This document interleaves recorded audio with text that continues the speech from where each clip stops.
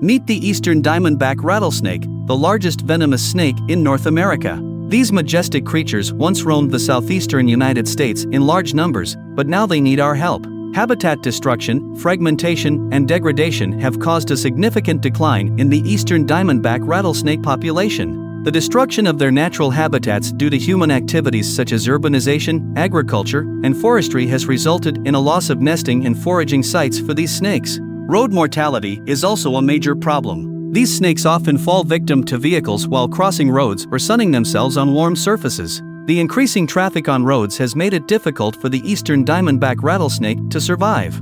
Many conservation organizations are working to protect the remaining habitats and raise awareness about the importance of these snakes in the ecosystem. The Eastern Diamondback rattlesnake plays a crucial role in maintaining a healthy ecosystem. It is time for us to take action and do our part to ensure that these snakes have a future in our world.